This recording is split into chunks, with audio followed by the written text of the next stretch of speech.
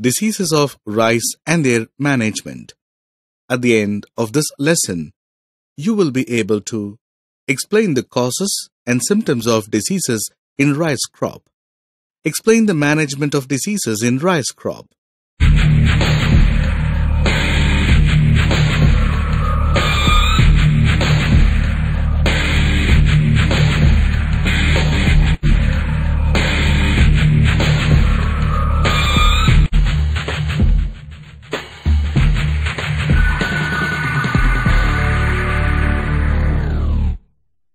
Do you know more than 250 million farmers cultivate rice in Asia?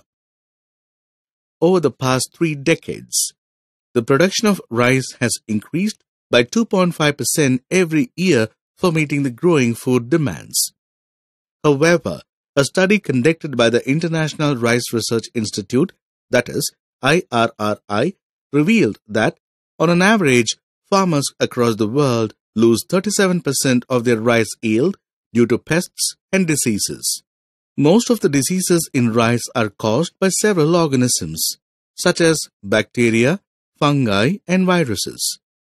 This lesson briefly describes the most commonly occurring rice diseases in the Asian continent. Fungal diseases. Approximately, there are more than 40 fungal diseases of rice. They may be either soil-borne or seed-borne or airborne. Here comes the description of the most commonly occurring fungal diseases of rice plant. Blast disease. The blast is caused by the fungus Magna porthygria. The fungus infects the plant and produces lesions on all parts including leaves, leaf collar, nodes, stem, panicle, and grains. Usually the leaf sheath and the roots are left unaffected. Based on the location of infection, the disease is described as leaf blast. It occurs between the seedling and late tillering stage. When the fungus attacks a young leaf, purple spots are formed initially.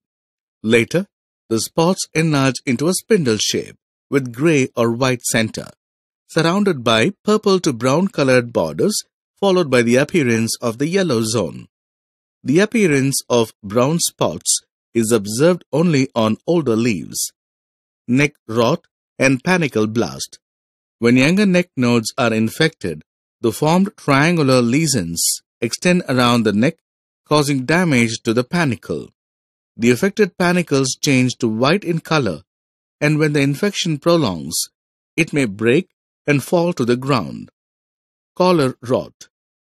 Infection at the collar occurs at the junction of the leaf blade and sheath, leading to the formation of the brown lesion. In extreme cases, the entire leaf may be killed. Node blast. Lesions appear on the stem nodes, changing the color of the rice tissue from brown to black. Culms and leaves at the infected node turn straw-colored and finally fall off. Rice blast in rice crops can be managed by segregating healthy seeds from diseased crop and sowing them as resistant varieties. By following recommended spacing during planting, that is 20 into 20 cm, to enhance aeration and light penetration. By applying recommended levels of fertilizers, because excessive usage can increase the intensity of blast infection. By maintaining clean fields, which can be the sources of infection. By burning or burying of diseased plant. Sheath blight. This is caused by the fungus Rhizoctonia solanae Kuhn. This fungus is capable of surviving in the soil as sclerotia or dormant mycelium during unfavorable condition, even for 2 years. Later, the sclerotia in the soil are activated during land preparation or upon frequent irrigation of land. Under favorable conditions, the hyphae or sclerotia attach to the seedling and begin to germinate. The sheath blight disease may cause a significant yield loss of about 10 to 50%. Symptoms of sheath blight. Initially, oval or ellipsoidal greenish-gray lesions measuring 1 to 3 cm in length appears on the leaf sheath, close to the soil or stagnant water. Later, The lesions enlarge, turning into grayish-white centers surrounded by dark brown margins. Gradually, the lesions increase and spread to the upper part of the sheath and to the leaves, finally killing the entire plant. The infection spreads easily to neighboring tillers when they come in contact with the infected leaves. Sheath blight can be controlled by growing more tolerant rice varieties, by avoiding the use of infected seeds, by treating the seeds with fungicide before sowing, by adopting cultural practices like wide space sowing, control of weeds in and around rice fields, and burning of stubbles, by avoiding the excess use of nitrogen fertilizers, by practicing the concept of green manuring during land preparation, by draining the water from the rice field early in the cropping season, that is, during the sheath formation, so as to control the spread of epidemics, adopting crop rotation with dicot crops, as the fungus spreads easily in monocot crops, false smut. This disease is caused by the fungus Urstilla gynodia virens. The symptoms are visible only at the flowering stage. The fungus attacks the young ovary of an individual spikelet and converts it into large velvety balls or smut ball. Low temperature, high relative humidity, and rainfall during the flowering stage increases the incidence of viral infection. Symptoms of false smut. Initially, the smut ball is yellow in color and coated by a membrane. After bursting of the membrane, the color changes to yellowish green, olive green, and at the end turns greenish black. False smut can be managed by avoiding the sowing of infected seeds, by proper planning of sowing date to avoid the damage caused during the heading period, by spraying of chlorothalonil 75 WP at the rate of 2 ml per liter during flowering stage, by cleaning the bunds and fields regularly to avoid disease transmission through weeds, by removing the infected panicles and plant debris after harvesting. Brown spot. It is caused by the fungus Cochleobolus miabenis, which is formerly known as Helminthosporium oryzae. The fungus affects the plant in all stages of growth, that is, from seedling to the final stage. When a diseased seed is sown, the spores enter the coleoptile and the roots. When the plant grows, the spores develop on the leaf-forming spots.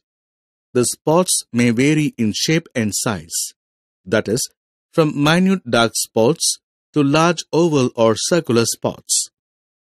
These spores spread to other leaves and panicles through the wind. The incidence of disease is more in places with temperature ranging between 16 and 36 degrees Celsius and with a relative humidity of 86 to 100%.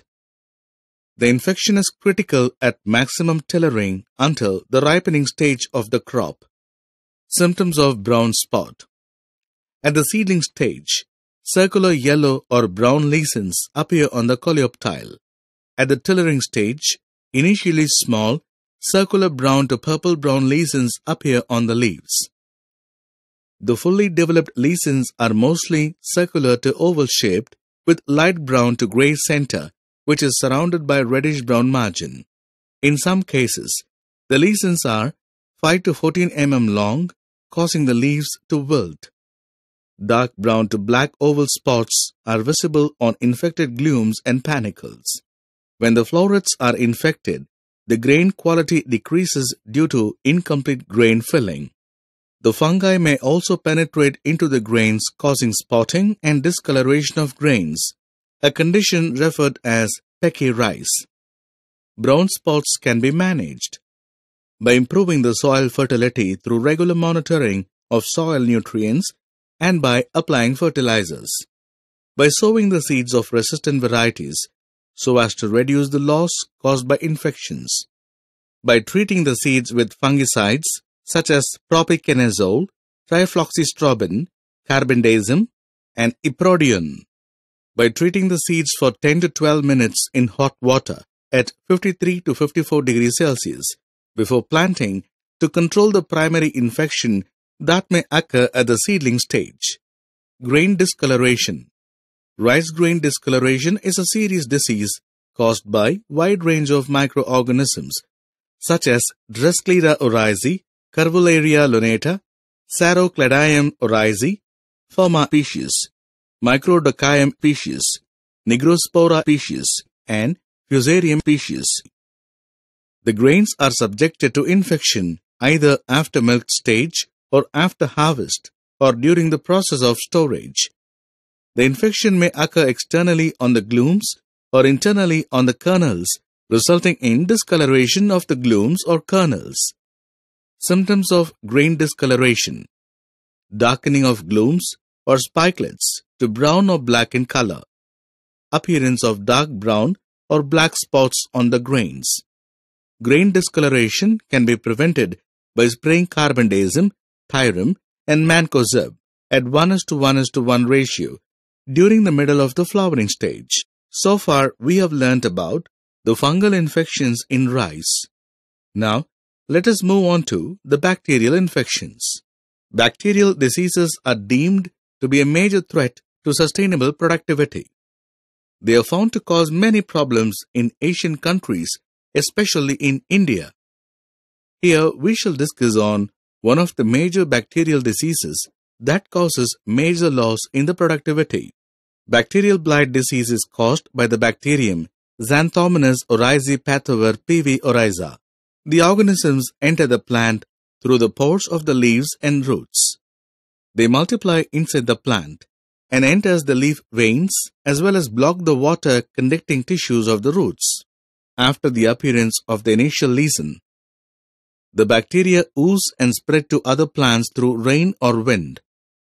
An atmospheric temperature of 25 to 34 degrees Celsius and relative humidity above 70% is considered desirable for the growth of these bacteria.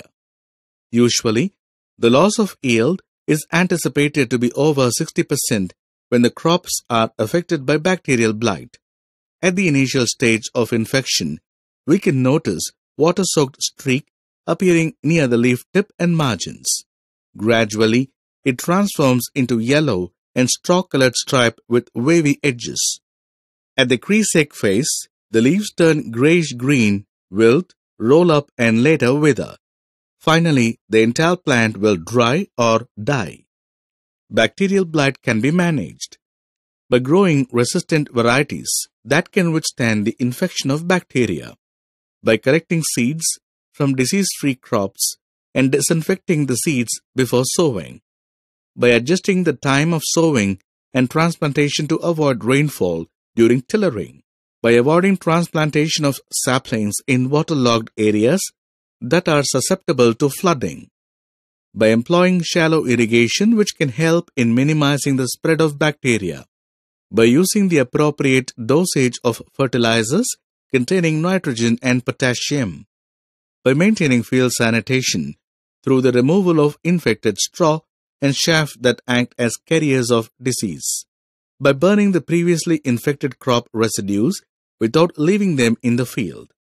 Let us now learn about the effects of viruses on rice crop. Viral disease is yet again a serious threat to rice cultivation in Southeast Asia. Here, we shall focus one of the most virulent types, the rice tongue-row disease. This disease is caused by two viruses, namely rice tongue-row bacilliform virus, that is RTBV, and rice tongue-row spherical virus, that is RTSV. These viruses are transmitted from an infected plant to a healthy plant by green leaf hoppers.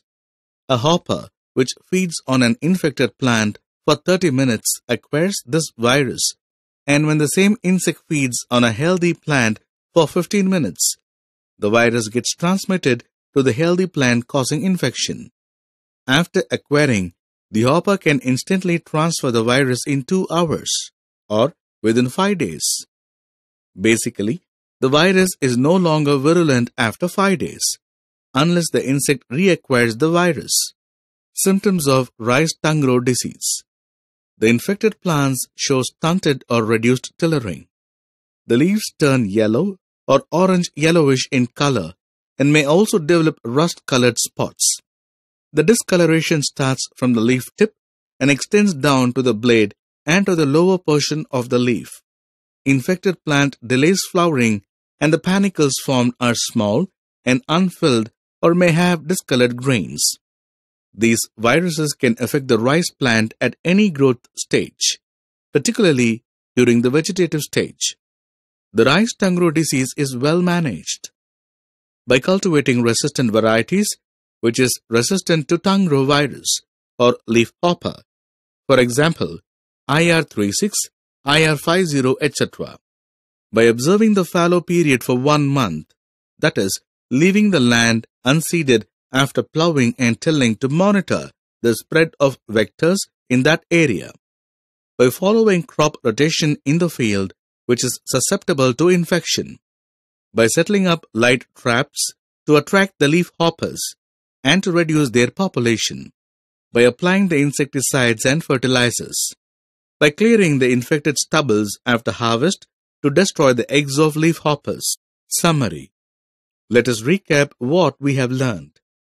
Bacterial leaf blight is the most commonly occurring bacterial diseases of rice.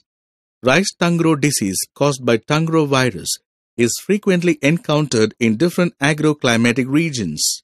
Cultivating resistant rice varieties can help in controlling the diseases commonly affecting the rice